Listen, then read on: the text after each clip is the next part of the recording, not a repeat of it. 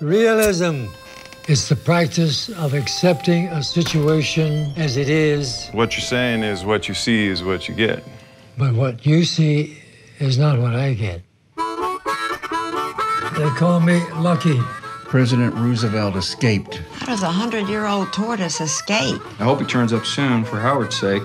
I got this anxiety attack. I fell. Lucky fell down. Let's not make a production out of it.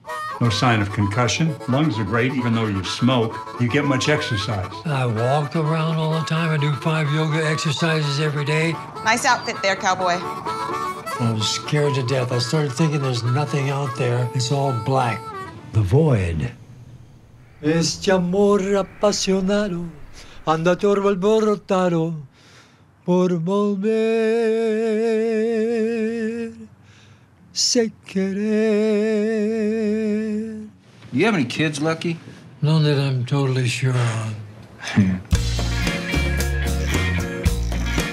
You know, most people don't get to where you are. They never get to the moment that you're in right now, where you have the ability to witness what you're going through and clearly examine it.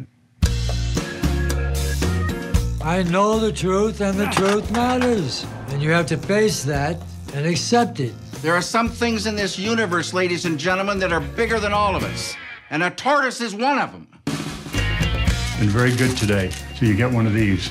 What do I do with this? Stick it up my ass? How about you just suck it?